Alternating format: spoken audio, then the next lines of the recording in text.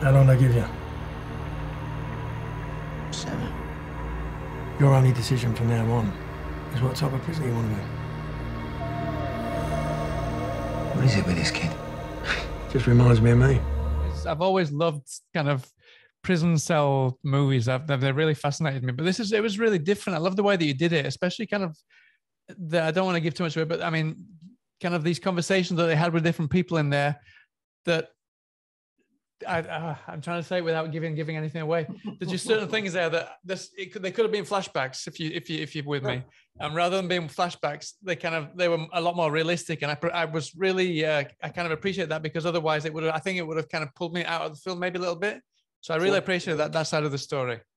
Cool, very cool. Yeah, look, it's whenever you're making any kind of drama and it's unfolding in the way that you need it to unfold, there's various.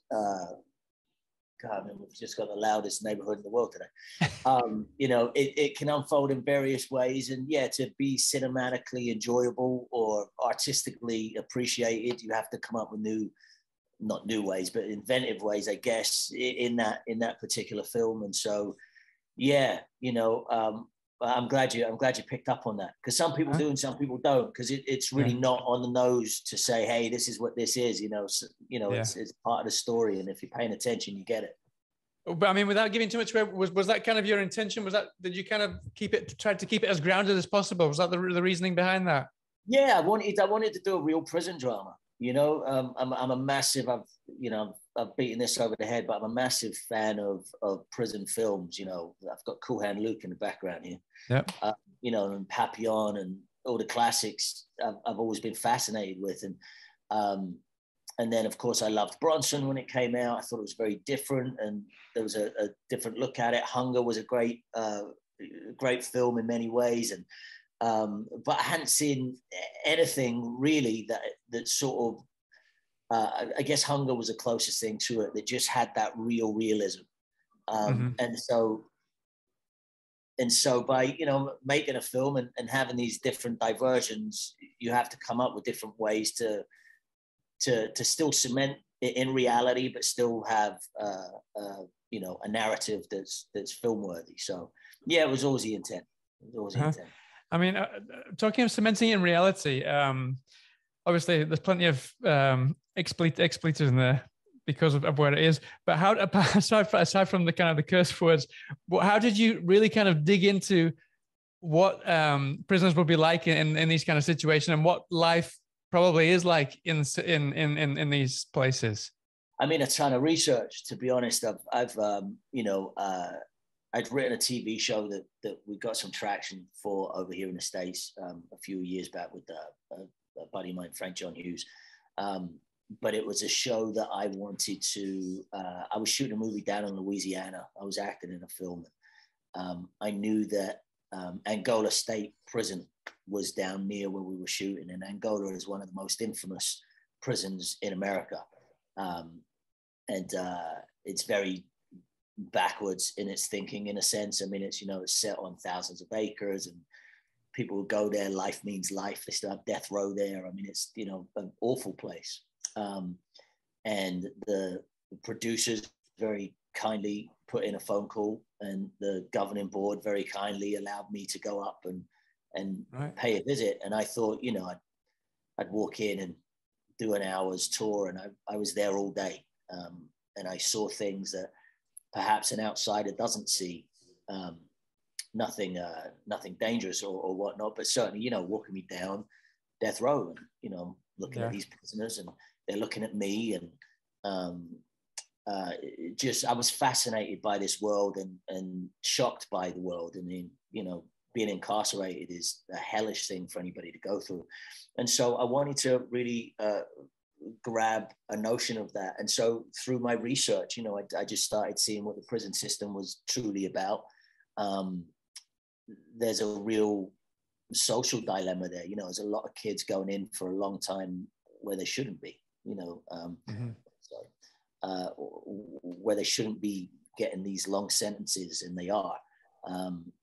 and it's overpopulated, and perhaps there's a business angle with prisons. A lot of prisons are going privatized, and people are earning money out of incarcerated prisoners, and so that fascinated me and scared me and shocked me, and sort of led me down this path of just complete deep research. The language thing is, it is what it is. No, yeah. I was raised a working class kid, so I've sort of got a little bit of that street side to me that I'm aware of, and I dig deep into it. But I'm also a film fan, and so a lot of the shows that I've written over here in the States that we've got traction on or we've sold, there's a lot of real street dialogue, if you want to call it, and people think it's written by an African American guy who was raised in South Central, and it's not.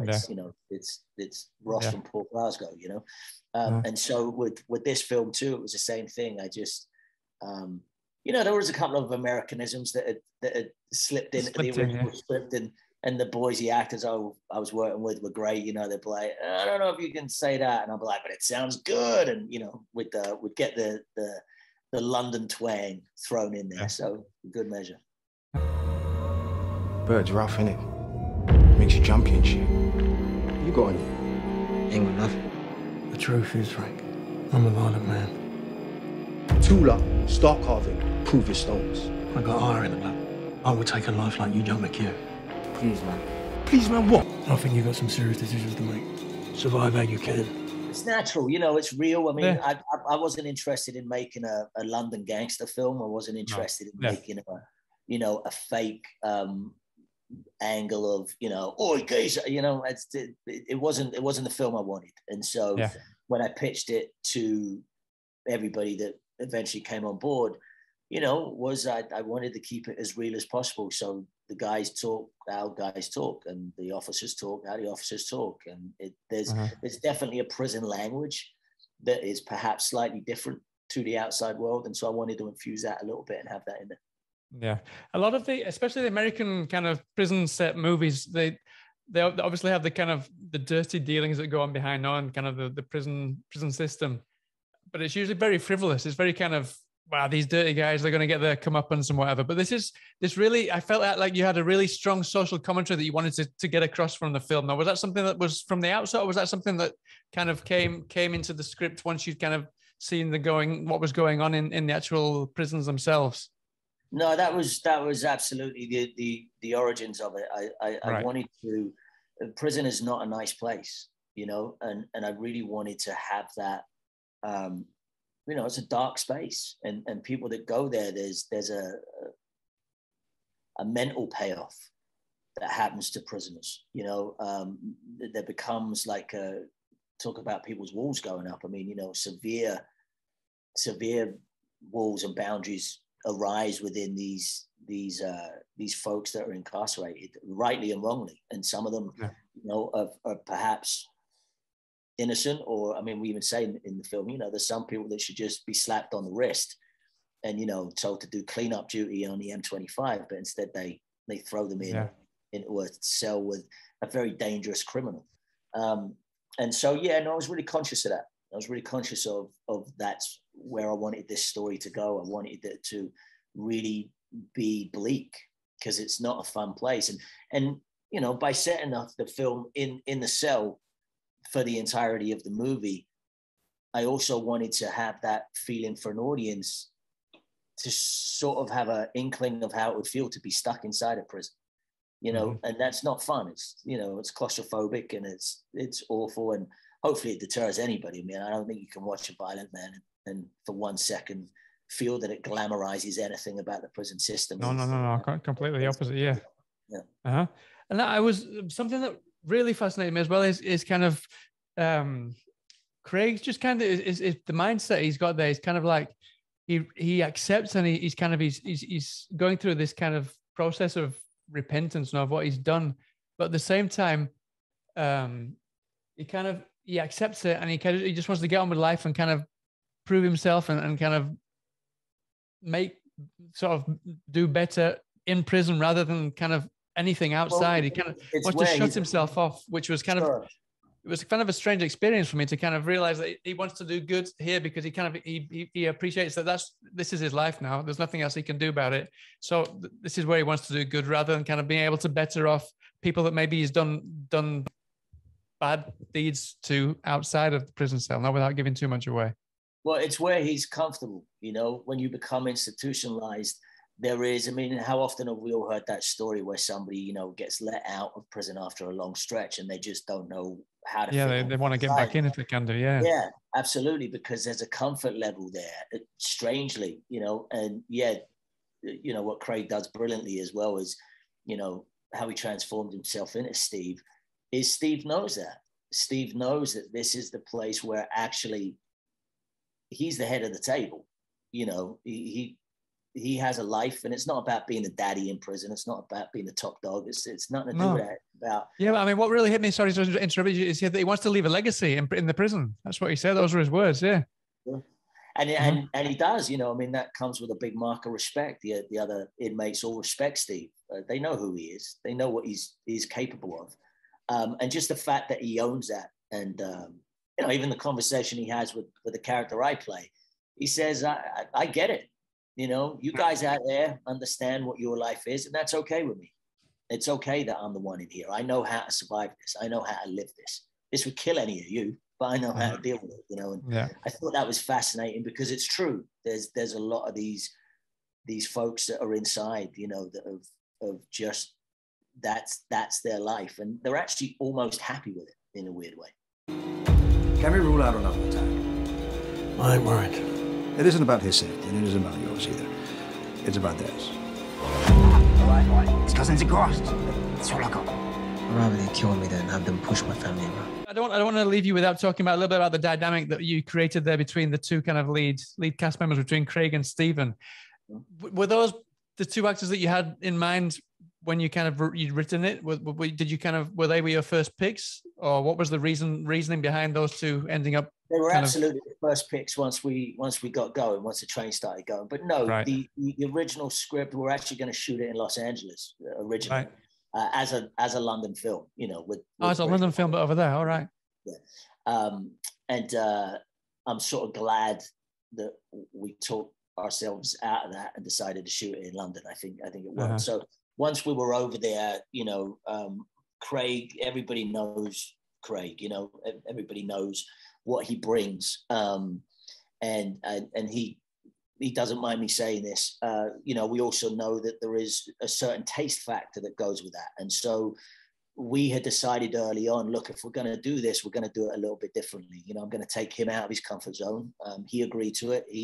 I think he seems to love that lately. The last few films he's done, I mean, he mentioned a few of them that he's been physically sick because of things that he's actually put himself through, but on purpose. Actor, you know, and he's a really good actor. And so because of that, I think, and we're all guilty of this in a way. I've done it as well. I've done jobs that perhaps, you know, I look at and go, oh, maybe, you know, but the truth is he's never been bad. So, you know, I knew he was going to be electric in this. I knew he was going to be able to handle this material. And it just sort of boiled down to a trust between us. And I told him, you know, I'll take you out of your comfort zone and go with me. Trust me on it. You know, we'll probably get rid of, you know, things that you usually lean on. That's not the film we want to make, you know. And I put myself in that category. You know, this is not Green Street Hooligans. You know, I didn't want to make that film as much as I love my involvement in Green Street, but we didn't want Rise of the Footsoldier. We didn't want Green Street. We didn't want that London geezer movie. That was never our intent. And so from day one, I was like, this is all down to casting. And, you know, that was my one angle, my one deal with the producers was I get final say on casting. I mean, that's, you know, imperative to me. And so I brought in friends, you know, wonderful Ulrich Thompson, Zoe Tapper. You know, Zoe played my wife in a movie that I actually did with Ulrich years before. Ulrich directed me in his directorial debut. And so I had family, you know, coming in and helping. And young Stephen was, you know, a find because the family that I went to help were the casting directors, Suzanne Smith and Sarah Travis, who I've known Suzanne for 20 years. She didn't cast me in Band of Brothers, but the American side did, but through the American casting directors, I got to meet Suzanne after the show. Right. We became great friends. And so when I called her, you know, when we were getting up and running, and I said, look, I know this isn't your usual fare. I know you're very highbrow. If you can, you know, if I can put that friendship calling card on the table. And she had seen my film that I wrote before called About Us, which is a devastating love story. She saw that and said, listen, you know, I'll be more than happy. So her and Sarah came on board, and they found us Stephen, you know, they brought us in. We kept it pretty small, you know, we weren't bringing in hundreds of people. We wanted to be a specific amount of people per character. And they brought Stevie in, and, you know, his self-tape came in, and like everybody's tape, we said, okay, now let's get you in the room. You know, tapes are sort of tough to judge and direct. You can't obviously direct them. So he came in the room, and he's just a lovely, lovely lad, and he's got chops. And again, you know, I got him and Craig together, and they started hitting it off. And I never wanted it to be a father-son story. You know, it's not about a teacher and a pupil. We've all seen that. You know, Steve's character Marcus has to earn that right. You know, he has to earn the conversation from Steve. If you notice, I mean, you know, they don't talk to each other for a long, long time. So getting them together, they're magic. I mean, you said they don't speak to each other for a long time. That first bit must have been quite. I mean, that's quite unique. I've never seen something quite like that in a film before, where there is conversation, but it's kind of internal dialogue. That must have been quite complicated to not just to direct, but to write as well. No, imagining how that's going to play out later on, no, and when you actually film it. I mean, I do things slightly unconventionally, and sometimes all the better for it. But I'm just asking kind of how the process works. Yeah. No, sure. I mean, that's what I'm saying though. It's like, because I do this, you know, it's sort of slightly unconventional. I mean, you know, listen, some of the press love it. Some of them lean in because it's not conventional, you know. You know, I think somebody actually said that, the fact that they didn't talk or whatever, but that was absolutely on purpose. Because to me, I was like, I've never seen that in a film. I want to do that in the film. The lead role doesn't speak until, you know, 10, 15 minutes into the picture. And I'm like, because that's what prison is. You sit in silence a lot of the time. And it's not just, you know, oh, hey, mate, hey, welcome, you know, hey, come on, sit down. I mean, it's, you know, it's just not. It's another bed that's getting filled. This kid could be gone in 2 days. He could be dead in a day. He could be dead. You know, you don't know what's going to happen. So there's no, it's not real life. You're not meeting somebody in a gym or a coffee shop and becoming pals. And so I really wanted to sort of focus on that. And the internal dialogue of Steve was just, again, a different angle to go out with, you know. Yeah, no, brilliant. So, I mean, just to finish off then, obviously this is your first film as a director. You said before you'd written this romantic film before. This is your second one that you've written, but this is the first one you've directed. Was there a specific reason why you decided that it was time to direct and specifically this film?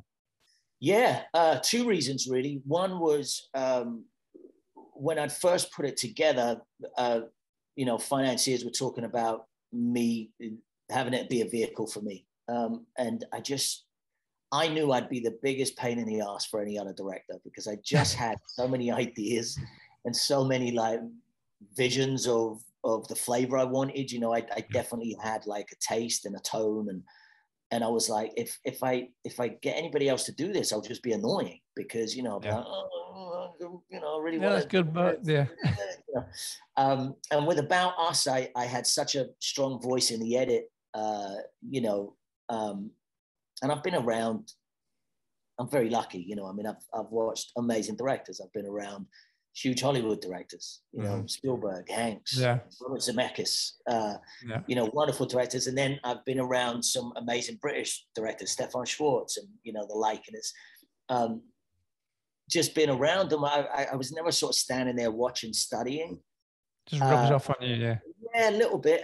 Yeah, because I was recently speaking to the director of Boiling Point, who's also in your film as well, and he said a very similar thing to me. Yeah, it's a fantastic film as well. Yeah, and he said exactly the same. He said, I mean, he didn't feel the confidence, but it all just rubbed off, and they were like, "You've got to go for it." Yeah, and he went for it. I mean, it was a little like that, and I don't know what Phil's experience was, because we sort of didn't chat about that, because whenever we see each other, we just want to goof off and laugh and just, you know, talk about all the good times that we've had.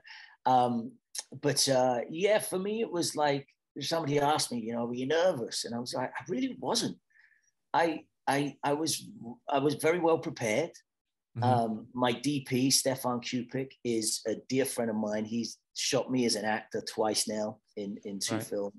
And I just knew his visionary style would fit with mine.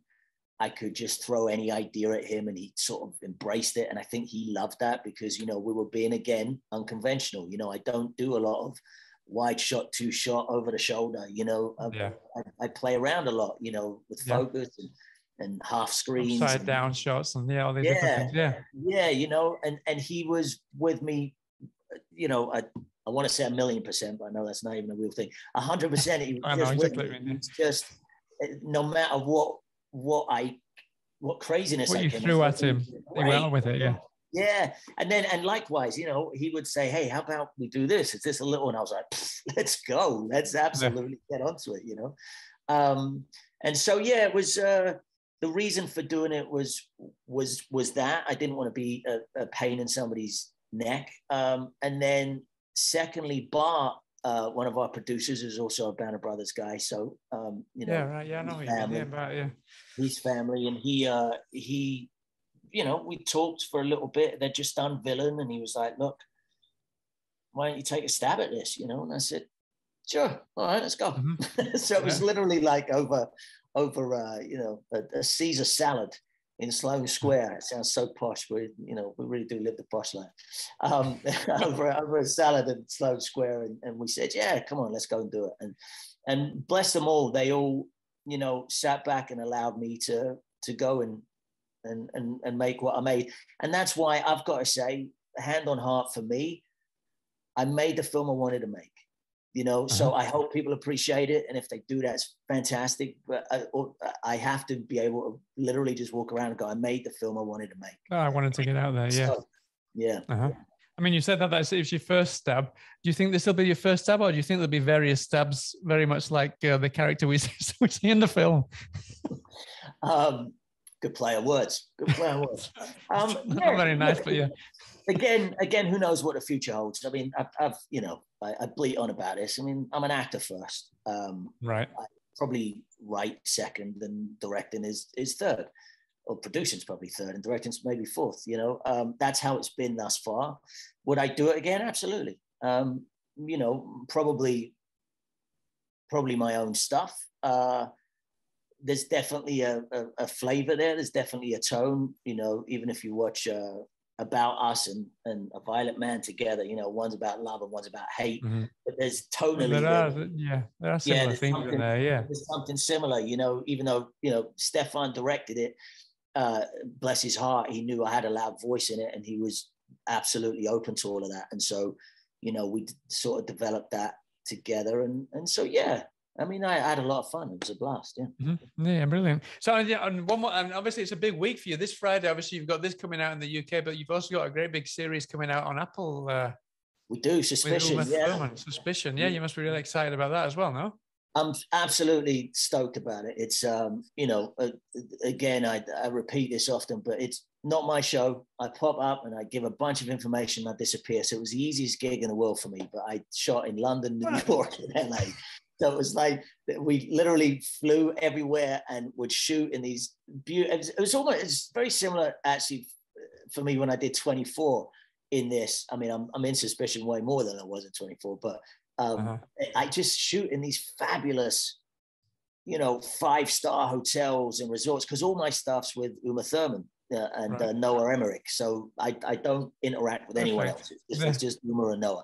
And so the three of us were just like, you know, we'd be on like these, you know, penthouse suites in the middle of Manhattan, you know, and the views of New York City. And I'm like, how did we get this gig, you know? And some of the kids on the show are sort of running around the doldrums of, you know, of South London and the grime and the cold, and, you know, and we're just shooting in these gregarious, you know, mansions and hotel plazas. So I had a ball. So that comes out February 4th as well. Yeah, it's a big day, actually. I didn't think about that. Yeah, it's a big day for you. Yeah. So I mean, that'll be like watching you pretty much like watching a holiday home video, no, when it comes on for you, no, yeah.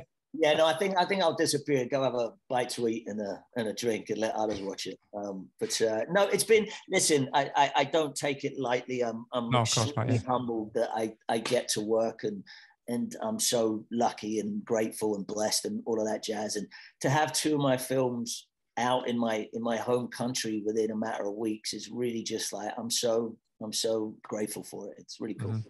Brilliant. Well, I'm grateful for your time as well. Thank you so much for your time, Ross. I really appreciate it. Wish you the best of luck with both, with the series and the film. And I hope to speak to you again sometime soon, whether it be an acting project, directing project, producing project, or whatever comes next. All right. All the best. Have a good day. Nice to speak to you. Cheers then. Bye now.